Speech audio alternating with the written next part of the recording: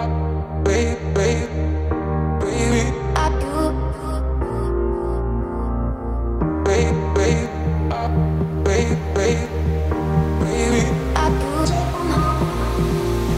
everyone, it's Nick here, 45 Degree Sailing.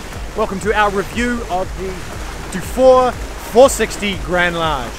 Now this boat is currently in charter with Noa Yachting out of Marina Karstala near Split, Croatia. And we've spent the day on her, checking her out, sailing, relaxing, cooking on her, serving. It's been really, really enjoyable. And I'm putting this boat down as a really good option for that mid-sized to large family or a group of six to eight friends. She's a really nice boat. For 46 feet, I think she's got a lot to offer.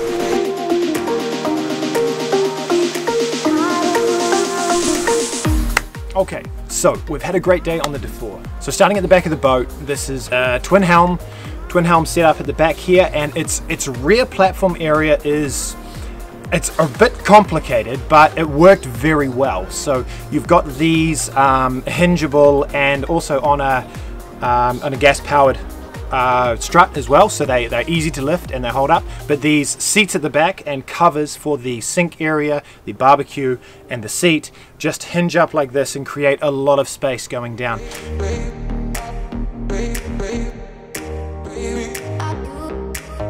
You then have the swimming platform or the back platform that lowers down. Now this is manual at the moment, but the owners of the boat have told me that they are making this electric for the season, so that will go in a week or two. And then the swimming platform area is really nice with another roll down step to make it all that much nicer at the bottom. Also giving it quite a lot of storage around the back there for the life raft, the ladder, and then the shower, the cockpit shower is also in there. So nice setup in the back, and it worked really well. I also liked that I went down to cut the bread on the back step, and being able to stand down there and the height that the barbecue or the wash basin is at, or with the seat down on it, is a really nice working area. So if you were cutting fish or working at the barbecue, you're standing at the back off the boat, which makes more space up here, which I really liked. I thought that was a cool feature.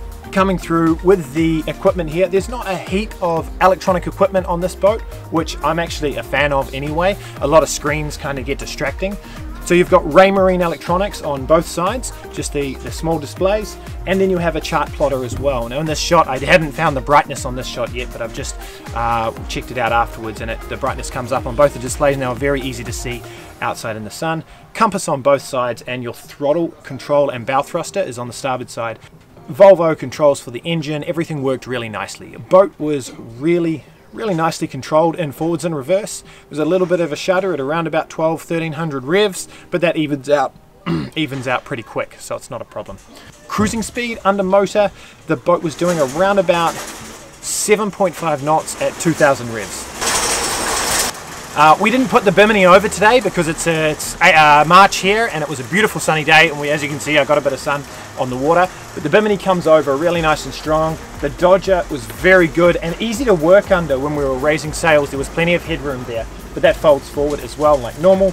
And nice big bright hatches going down into the aft cabins, which I really liked. These lockers flip up, and you've also got this extendable seat to make it a larger sitting area out here, so that you can lounge on this with a cushion, which is really nice. Forward on the boat was pretty standard. Really nice wide walking platforms around the sides, so really easy to move around and nothing to trip on. This boat also has the self-tacking jib, so there was nothing getting in the way as far as blocks and sheets down the sides of the boat, and really easy to move around. I found the boom and mainsail setup really also quite easy to deal with. It's not that high, so one, you get a bit more sail area, and two, it was easy for me to just stand on the coach roof and undo or do up the mainsail bag. I'm finding on a lot of boats these days that have a much higher boom, doing up that bag is really quite hard, and which often leads a lot of people to just leave it, so you're not doing up your sail bag overnight. But this was really easy to get to, and the bag was in really good condition. I like that. There's only 2 winches on the boat in under here, 2 primary winches, and they house everything. Now, one thing that was slightly annoying is the main sheet and the jib sheet are both on the port side. I think it'd be much nicer if we rigged one of those on starboard, so that at least then you could control your jib sheet and your main sheet at the same time in your trimming. That would be much better layout for me, because it was a little bit annoying to go, right, I'll ease my main, now I'll ease my jib, and having to swap winches like that. So a little something from me says, hey, if we rig that on the other side, one of those on the other side, that would be a lot better. Okay, we've been out now. It's been very calm all morning, so we've just been motoring up towards the island of Braj. We are now in about 8 to 12 knots of wind, and we are going to test this Dufour 460 out. So here we go, we're going to put some sails up and enjoy the day. Up she goes. Yep. Yeah, boop, boop, boop, boop, boop, boop.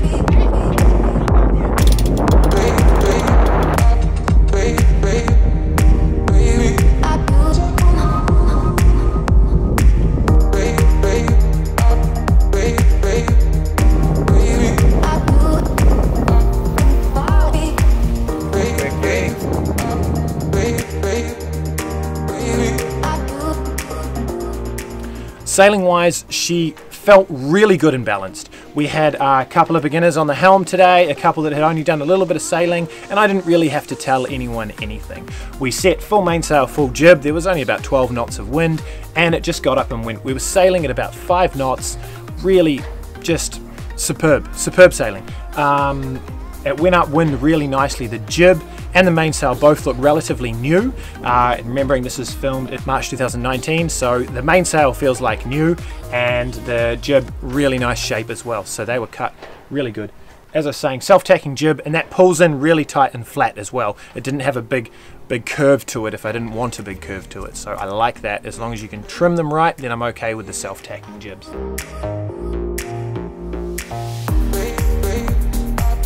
In the cockpit here, there was plenty of room. There was 2 for 6 of us on board today, and it didn't feel at all crowded. In fact, I think we had plenty of space for more people. And at lunch here, as you can see, we were all sat around the back, around the cockpit table, and everything went absolutely fine. One thing I wanted to pay note to is the forward locker on this is really large. Fit all of the fenders in there with heaps of room to spare. Good ladder down into it, heaps of space. And the anchor setup on this boat has got a really nice guide on it. Okay, the guide is very efficient and it works so well. So you can just bring your anchor up. Obviously be careful, like always with any anchor coming up, but it just comes straight up. It self-rights itself into the position really easy. And I miss that on a lot of boats where you're often toying with the anchor control down, up to get it twisted in the right position. This one, straight up every time. Good work. Also just flipping back, the barbecue on this has got a gas-powered barbecue at the back here. We didn't end up using the barbecue on the back today because we had a lot of vegetarians on board and I'd only brought meat for it. So that is there though, really nice setup. I like the height as I said earlier, and it looks like a superb design to just put the meat on and have a nice barbecue off the back. All lines and controls are coming right back into the cockpit here. One thing I noticed when we were furling in the headsail, I'd really like to have like a block or something mounted down there after that clutch, so that you could, if you really needed to, you could run it up to one of the top winches, or just to give a bit of extra purchase on that because it's quite hard to pull. As you can see here, we used a 2-man system to pull this in, which was really easy. One sweating up halfway up the boat and the other one tailing at the back with the clutch closed, and it came in really easily. But it would be nice to know that if I needed to, maybe single-handed, if I could get a block put on one of these rings and run it up to the winch, then I could winch it in if I needed to. Or if I was reefing on the go, I find it would be quite hard to pull that in for a reef. Alright, that's the most part out here. Okay, the feedback from the Galley is that the storage in here is really great. You've got all of this storage above the galley bench and sink. You've also got the storage below, of course, and then with the double fridge and this storage and working area here is great. Also, I know Mahina really likes to have this alcove behind the sink and the stove so that you can slot things down there. I'm not going to slide and fall down cracks or anything like that. Also, and I remember the first Dufour I checked out, I didn't know how this worked. This slides down this side. I was getting all annoyed because there was nowhere to slide it down the back and I was doing it wrong. So great to have these working bench tops that go over top of the stove so that you've got much more bench space to work with. The downstairs is one of our favorite layouts in yachts, which we often go for, which is the 4 double cabins and 4 heads. The aft cabins, double cabins, really open and bright from those hatches in the roof and the ones that lead out to the cockpit as well, and plenty of storage in the cupboards here. Also, good power sockets, all right? I was getting annoyed at some other boat designers for not putting enough power sockets in boats. Plenty of power sockets in here, I like it.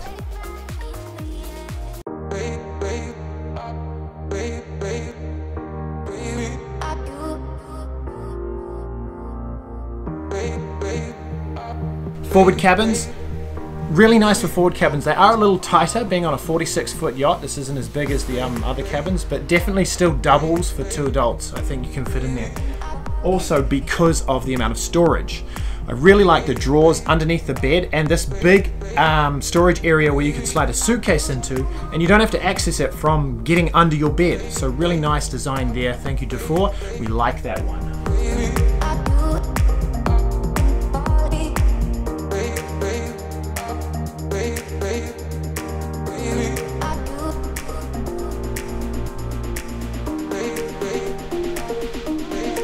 Now, there wasn't a lot of wind today, so here's a little bit more sailing. We sailed this boat earlier in the year, last November as well, and it was a bit windier that day. So here's some of the footage from sailing her in about 15 to 30 knots.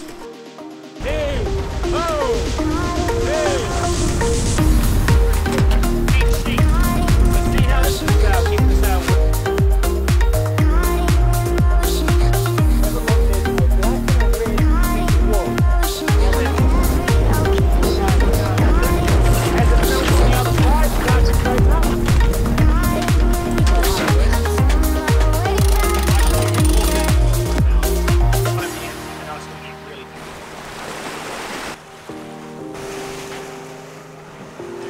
Alright, that is it for the Dufour 460 Grand Large review. Thank you very much for watching. If you enjoyed the video, please hit the like button and subscribe to the channel to get our latest videos that are coming out.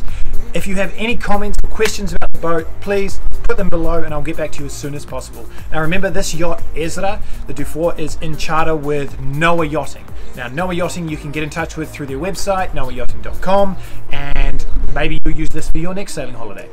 Great boat, great time. Thank you very much everyone, and we'll see you in the next one.